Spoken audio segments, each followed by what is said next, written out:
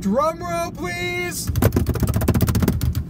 Hashtag Q&A coming at you from John Patrick. So this was on the Josh Allen highlights video. Yep. And I'm going to paraphrase, but Mario will put up the tweet. You're welcome, by the way, guys. Yeah, let's just walk the line of violent copyright infringement to post a video that everybody will like. You know, I did not. That's from us to you. Violent. Violent copyright. See, we walk over the coals for you guys.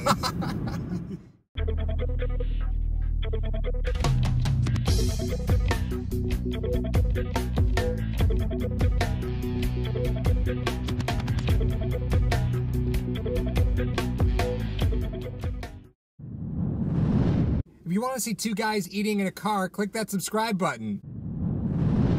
Can you imagine one day you wake up and YouTube sends you an email like, yeah, we closed your page. Just stop being a jerk. Good thing I back everything up. I'll post it again. Shaq Lawson. So John wants to ask about the defensive end position, Shaq Lawson, and how Shaq Lawson's contract, if the Bills do extend him, or you know what they do with Shaq Lawson, how that impacts other players on the roster or impacts the draft. So I mean, you have like Trey White, you have Josh Allen, you have Tremaine Edmonds, you have Deion Dawkins, you have Matt Milano. There's a lot of guys that you're not looking at contracts right this second, but you are looking at them down the road. So how does Shaq Lawson play into that? I don't really think he plays a very high part in that. Okay, let me ask, is that from, do you mean from a dollar standpoint or from a priority standpoint? I would have to say financially. Okay. He doesn't play a big part in affecting those contracts. Now, Okay. as far as his play on the field, does it affect those players? Mm-hmm. He played pretty well this year. But technically, this was his contract year. Yeah. So you don't know if you're going to get that type of consistency out of him. I understand that. If they're sold on him, I'm fine with that. Yeah. I don't think he's going to get top 5 money, which no. I don't think it's fine. You're going to extend a Trey White prior to his contract being up. Yeah. Tremaine Edmonds, you don't have to worry about him for a while. Right. Yeah. You're absolutely So right. So Lawson's contract will more than likely be done a year before Edmonds re-signs his. Well, Lawson's contract, right, so here's how this is going to work, right? Effective right now, so effective December 31st of 2018, the Bills could start negotiating with rookie players, okay? So those are players on the expiring rookie contracts. Lawson was already in that category, right? Because he's on, he's in the 4th year of what could be a fifth year contract. So his cap number for next year is 3.7, right? If you're the Bills, you can look at signing him to an extension without having to exercise that 5th year option and kind of stave off that, which is going to make like $9-10 million next season with the 5th year option. I'm sorry, in 2020. The projected. Yeah, so he's going to make between $11 to $13 million. I don't think the Bills want to pay him that much, right? No, I don't think so. I don't think he's that level player. No. Well, Hughes will be what, 32, 33? That's what I'm saying. Yeah. Well, an aging Hughes. That's even more. So you think, well, Hughes is on the last year of his contract too. That's what I'm saying. Okay, so you think that Hughes is a bigger priority than Lawson? Right now? It depends. Yeah, I mean, look at the next 3 seasons. Who's a bit? Who would you rather sign, Foles or Wentz? Wentz is 4 years younger. Right. How much younger is? What was Lawson? 26? 25? So, I think so. And then you got 6 more years with him. Right. Would you be happy paying them both the same? Both $9 million? I mean, Jerry's not going to be happy with that. I mean, if you look at... No, but he has to see that his production has... I mean, although he performed well this year, it wasn't... It's a weird situation with Jerry. Yes. It's a weird situation. If he wants to remain with the Bills, and he understands what's going on, he may not... He has to realize he's 32 years old. Right. Well, Shaq Lawson played 43.3% of defensive snaps, which is on line with the way that they rotated their defensive line, right? They really didn't have guys playing more than 55% of snaps across the board. So they really did a good job there. He had 4 sacks, 11 QB hits, 18 tackles. I mean... That line is not going to make too many Pro Bowls. 18 18 solos. Sorry, 18 solo. I'm saying though, because they cycle them so much, because of the aggressive style of defense they play on the front four. Well, right. You always have to have fresh bodies. So what I'm saying about Shaq Lawson is I don't think you're looking at giving him a big contract. I think you could look at saying, listen, let's give you a 3-year extension. We'll buy out this year. We'll buy out next year.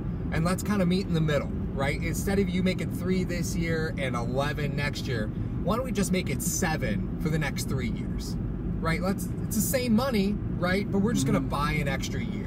And we'll buy an extra year at 7. We'll give you a $3 million roster bonus. If you're on the team, that boosts it to 10. Everybody's happy, right? So I think you can work Shaq Lawson's contract extension without giving him a huge amount of years and a huge amount of money. If it's positioned like an extension, right? You're not giving him a new contract. You're giving him a contract extension. You've already got this year with him. You can have next year with him if you want with that 5th-year option. And then you can add another year or 2 onto that. Yeah. But I think you can mess with his cap number this year and increase it a lot for 2019 because you got the cap to do it. You got the money. Why not? I mean, spend it now. 2 things wrong with that. One, you do it for 3 years. He's 26. Let's say he's 26. Right. He's not going to be happy being a free agent at 29 because the contract he gets after that probably won't be as big. That's 1. 2, he can go in there and say, listen, I rotated down to defensive tackle this year. My numbers were better than Starlin Tulides, and you gave him all that money. That could be one of those things. The thing that I don't mind it, Bills could counter by saying, listen, this is a very defensive-heavy draft. We could find you a replacement. Not a big deal. Well, that's the reason why I think the contract's position. That's the reason why I would approach it the way that they're approaching it. Now, I don't necessarily think the Bills are going to take that approach, but yeah, this is a draft where you could go in and you're sitting pretty. You could draft a defensive end. Yeah. And you give them a year. They rotate in with just like they did with Harrison Phillips, right? And then you kiss Jerry goodbye in 2020. You don't re-sign him because you don't have to at that point. You still got Shaq Lawson. You still got this other defensive end that you just drafted. My problem is I don't want to invest money in Shaq Lawson when I have to pay Trey White and when I have to pay Matt Milano and when I have to pay Deion Dawkins. Remember, Milano and Dawkins don't give you that 5th-year option. You don't have it. No. You know, you got to start looking. When you hit year 3, you got to start looking down the road. And I don't want to tie up money in Shaq Lawson, who decided to show up this season. Well, that's true. And the thing you have to think about with Hughes, and I kind of misspoke. You want to talk about the kind of production that he's had. It may have been down this year, but who played behind him like 80% of the time? Milano. Milano played. Was that because Hughes was in front of him and people put so much attention on Hughes? So Milano was able to roam free, or what? So as far as Lawson goes, it's always a touchy subject when it wasn't this regime that brought him in, but this regime challenged him. Right. And I believe he stepped up to that challenge. I think putting your hand in the dirt next to Kyle Williams every day will rub off on you. I mean, you would hope, but the problem is year 3 of it. I know. But they didn't have for the first 2 years of it. Well, Shaq Lawson's not stupid. He knew that this was the year that he was going to have to show up to get his contract out. All the players do. They're not stupid. He knows that. And if they've had character concerns with him in the past, I do not see them extending him more than an additional 2 years. I don't think they'll do it to themselves. You set a precedent with Jerry Hughes, though, or with Shaq Lawson, and how this team manages. Because if other players see that, hey, he challenged him in camp, Shaq stepped up, and they still cut him. If he challenges me in camp, I know I'm gone. Why would I even play? But I look at it from a priority standpoint, and the defensive end position is a little bit more. I'm just trying to give you what the locker room vibe. Yeah, I get it. You know, and the counter argument is that Trey White is 1,000,000,000% more important. Oh yeah. But look at the number 2 CB position that the Bills have been able to rotate in and out of. Is Trey White really all that important? Right, because the Bills have been able to fly in secondary guys and drag and drop them in. He's cutting off half the field, though. I think that's the point, right? So to me, Trey White is way more expensive. Trey White is way more expensive and important. Matt Milano is going to be way more important. Yeah. You don't have to worry about Allen and Edmonds because you've got another 4 years with them before you have to worry about their contracts. But Exactly. you know, Milano, Dawkins, those guys aren't impacted by Shaq Lawson, depending on how long that extension goes, if they even offer him one, or even Jerry Hughes at that point, because Hughes could. I mean, you're going to extend it for what, another 3 seasons at 11, 12 mil per. You know, like that's getting into the area where you're really maybe only buying another year or 2 of production, and this draft is loaded with defensive talent. So you can really just, that's the thing that always really gets me mad. them. When people get mad about guys not resigning, they're paying you for what you're going to do, not what you did. Mm-hmm. So we're not re-signing the 26-year-old Jerry Hughes again. No, you're not. $10 million per. So no, you're not. And good teams, and we'll talk about this probably in almost every episode. Good teams don't draft for need. They take the best play. They take the player that's going to impact their team the most, regardless of the depth of the position. Football is a game of attrition. When have you ever seen a good player not get on the field because they just couldn't get on the field?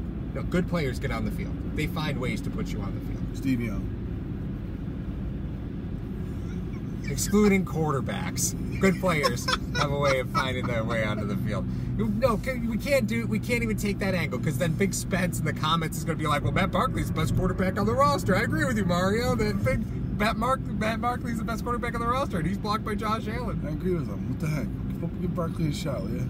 Barkley 2019. That's what we call post-production. Man, we're going to have to... We need to check the exhaust system on this Kia. There's a gas leak in the car. Gas leak in the Kia. You get the banana in the tailpipe from Beverly Hills Cop. All